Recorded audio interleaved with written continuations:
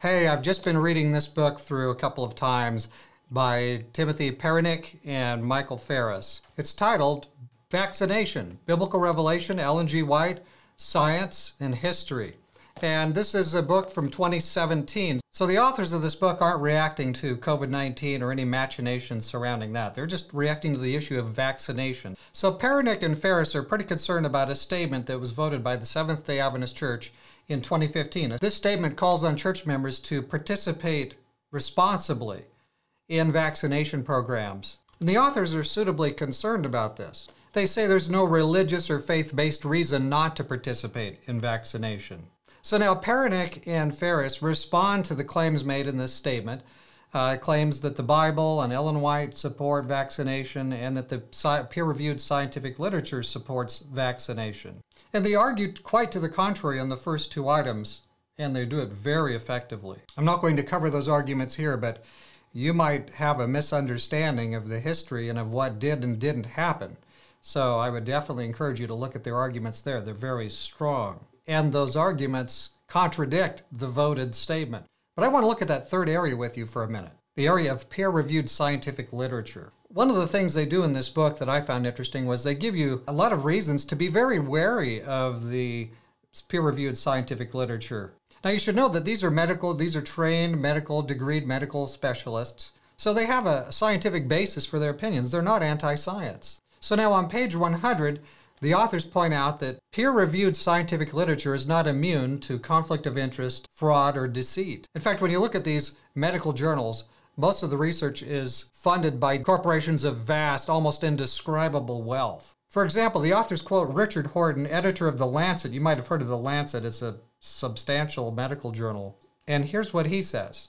Even scientific journals, supposedly the neutral arbiters of quality by virtue of their much vaunted process of critical peer review, are owned by publishers and scientific societies that derive and demand huge earnings from advertising by drug companies and from the sale of commercially valuable content.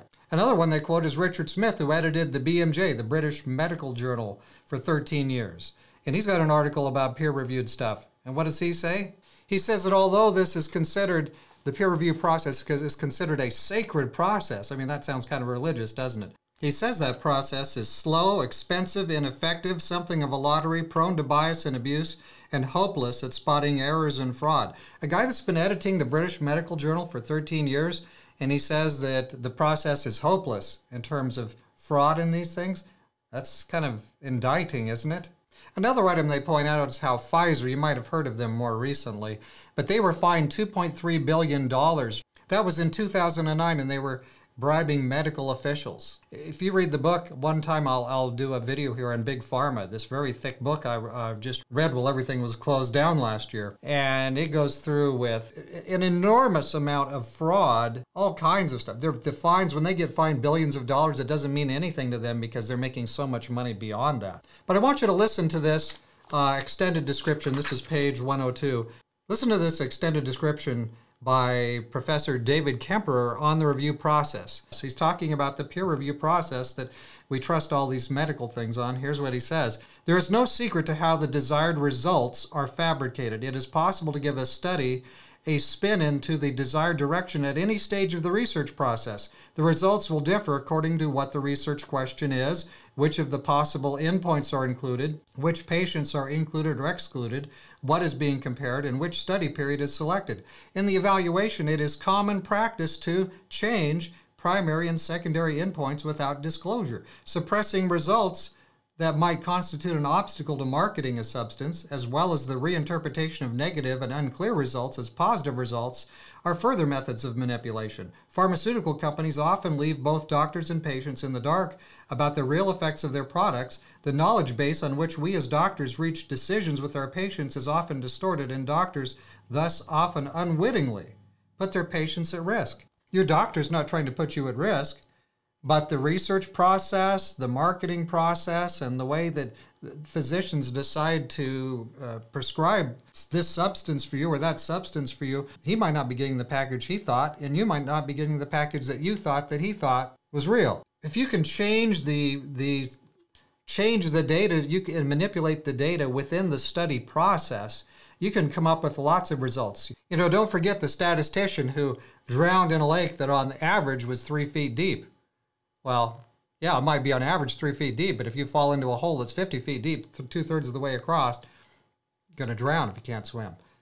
Statistics can be easily manipulated, and especially when you're in an area where you're looking at expertise, and then you and I maybe don't have that expertise. So it's a pretty nasty thing to find that the big dollar rules everything. And not only the big dollar, but maybe some issues of control. We want to control the bodies and souls of men. Seems to be a going piece here for some of this. So now, so far, I've just given you quotes that Perenich and Farris are presenting. But let me give you their exact words. Listen to these questions they ask. This is 100 pages into the book. Why should people trust a medical system that uses censorship and suppresses natural medicine? Why should people trust medical journals which are unquestionably influenced by pharmaceutical companies? Why should people trust their lives and the lives of their children to vaccines produced by a pharmaceutical industry granted liability protection in a court of law? How is such legal immunity encouraging to an individual uncertain about vaccines, let alone compulsory vaccination? And referring to the peer-reviewed scientific literature might not be really the end of this story. So now you might say, well, we have to do something, we have to trust something, and peer-reviewed scientific journals are really all that we've got. I'm not saying that the peer review process is useless.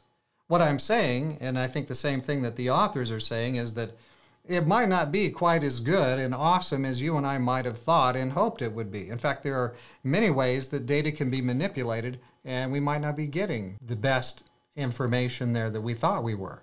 Mainstream medicine has done a lot for us. I mean, let's be fair-minded and honest here. But it isn't all that it's cracked up to be.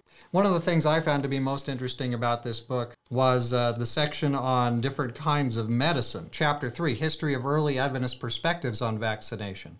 And he goes through here and he lists out several different approaches. It's not just mainstream medicine out there. There is homeopathy, osteopathy, herbology, eclectics, hygienic medicine, which actually sounds a lot more like the early Adventist medicine that we have in our understanding of the health principles. But a lot of these things have been superseded by the enormously wealthy kind of mainstream medicine today.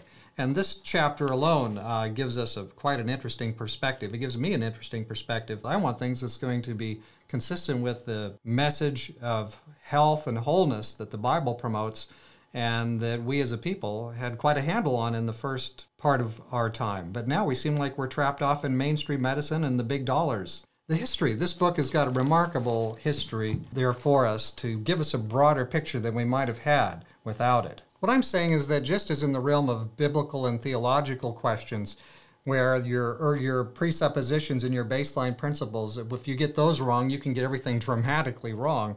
The same pertains to medicine. If your baseline principles aren't what they're supposed to be, you can land way over here in a very crazy place. And it's only your health at stake and the health of your family and children. So yeah, we should maybe take it pretty seriously. Can't we do better than just following along in the mainstream pattern when we've been given a message, a remarkable health emphasis that no other people really has been given quite the same way?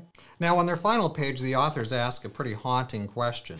Will the church protect the deeply held religious convictions of its members, both collectively and as individuals, or will it lend its weight toward the drug industry, organized medicine, and conventional wisdom? Page 172. And that's an important question today, when refusal to go along with the master narrative is leading to suppression and cancellation of careers. Are we really up for that? Are we going to just go along with that? Well, anyway, here's a question. I read many books, and there's a lot of them that I can't recommend. I cannot. What about this book? I recommend this book very highly. It's well written. It's very readable. There are a couple of technical spots because of the nature of the discussion, but they're not too bad. They're not too bad at all. Very readable. The history in the book is sound. The position of this book is balanced. It's rational. It makes sense. It's consistent with Seventh-day Adventist and Bible principles of health, well-being, and Christianity. It's faithful to the principles on which the Seventh-day Adventist Church stands. I completely support the author's stand for this 2015 statement to be rewritten or corrected or thrown away. On the surface, that statement looks kind of okay, but it's really a very pro-vaccination statement, and they say outright they won't support members in their religious convictions. That's a problem for me. Hey, we're a church family. We're a global church family, and we have been given a health message. How can we just abandon it at will? We may or may not agree on every point, certainly, but let's support each other's conscientious convictions and the rights that we have and the God-given responsibility we have to treat our bodies and the bodies of our children and family members rightly, and not to just fall over and do whatever we're told to do. The statement needs to be changed, and the Seventh-day Adventist Church should aggressively support the conscientious convictions of its members to how they will treat their own bodies medically, even when it comes to the practice of vaccination. You know, it isn't right to just hear one side of the story. I would go so far as to say this is a book for this time. Heaven knew we would face this issue and provoked the authors to prepare this material and publish this all the way back. It was published in 2017. It's very timely for us today. And I believe this book provides information that Big Pharma and even some Adventist medical professionals don't want you to see, don't want you to think about, don't want you to consider. And so I would suggest you think about it, see it, and consider it. Read the book. Wholehearted recommendation. Get the book. Vaccination, Biblical Revelation, Ellen G. White, History, Science, and it is from Tim Perenich and Michael Farris. Get it now.